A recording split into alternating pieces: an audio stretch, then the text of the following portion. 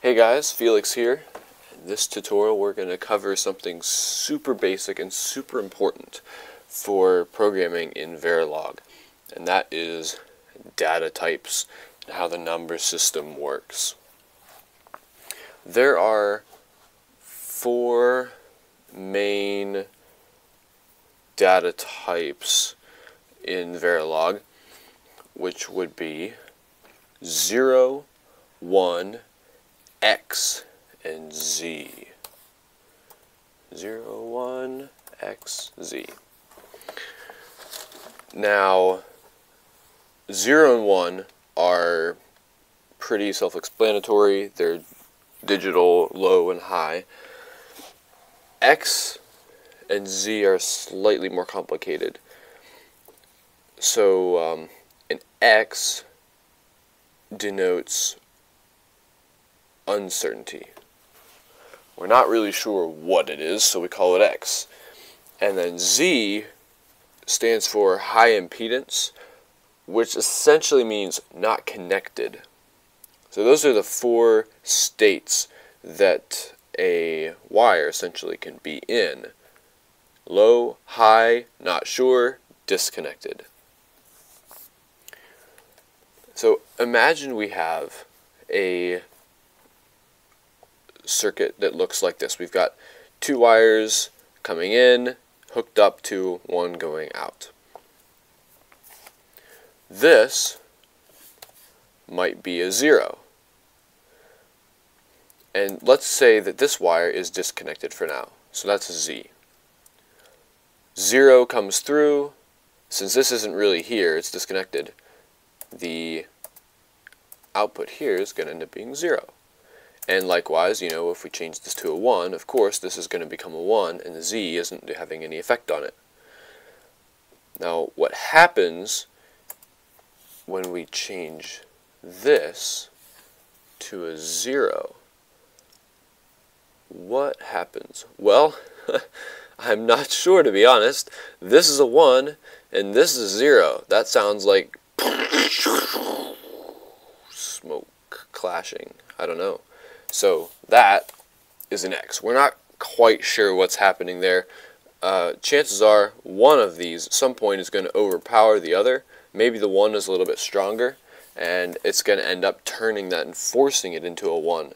But quite the opposite could happen, and in which case the 0 might be stronger and force that one into a 0. So this is either a 0 or a 1, but we don't know which it is, and it might take it a little bit to get there. So that is an X. Sometimes we use X's as don't cares as well, but usually this means we're just not sure what it is. And of course, at any point we can put a Z on one of these values, and then all of a sudden we know, okay, that's 0, that's not connected, this output is a 0. So the high impedance can be useful for turning things on and off, switching between different values going through a wire. X, we're not really sure what it is, and of course high and low. Now the next thing would be how we denote using these in Verilog. So I pull up a project here. We can just look at some of the code that's already written.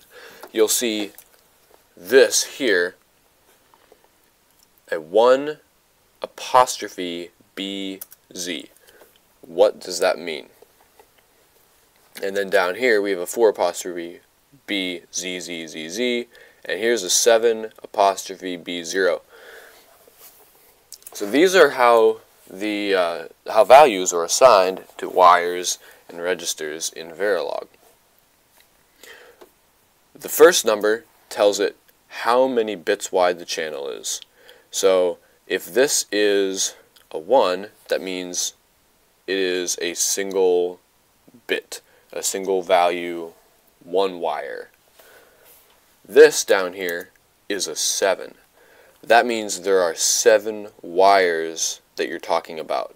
And if you recall, we have 8 LEDs on the FPGA that we're using. So this is talking about 6 of the LEDs, therefore we're assigning 6, or this is talking about 7 of the LEDs, sorry, it includes 0. And so we have a 7-bit wide channel connecting to it. Then the apostrophe denotes that the type is coming. The types that we have to choose from are B is binary, H is hex, D is decimal, and we can also use O for octet. When we use a B, that means that the numbers that come after here are all going to just be ones and zeros. Or they could be Z's or X's. Up here, this is 1 bit of binary disconnected high impedance.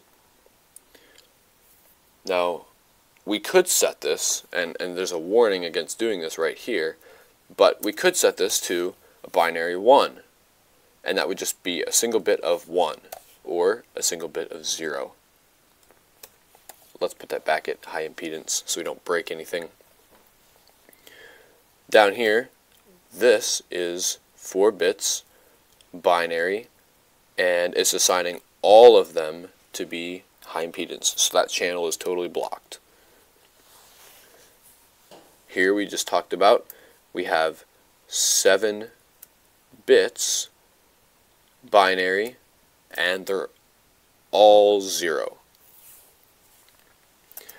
Now, how about using some of the others? So we have hex. I could say I want a 16-bit hex number, and then I can give it a hex value. So like 0AF3. Whoops. And that is going to end up generating something that looks like this. We're going to get 16 bits out of it. So we're going to get 4 zeros, and then A is 1001, and an F is all ones, and then 3 is 0011. So when we do this, and we give it a hex number, we're going to get 16 bits out of, it'll convert it into binary, into the logic that the FPGA uses. Then we could change this. Say I wanted 32 of these. What it would end up doing is just appending a bunch of zeros that we need. 0000, 0000, and so on. Now, decimal, of course, similar deal. If we have 8 bits decimal, that'll allow us to get up to 256, 255. So I could say, 150, and that would end up generating the binary number of 150, which I'm not exactly sure what that is. And then, of course, you can do it with an octet as well. So this is how the number system and data types work in Verilog, and you will be using these to assign values to your wires and your registers, turning them on and off with high impedance, and sometimes not knowing what they are with X. And then I hope this has been helpful to you, and in the next tutorial we're going to dive into hooking stuff up onto the FPGA in a way that actually does something that you can see. So stick around. Thanks.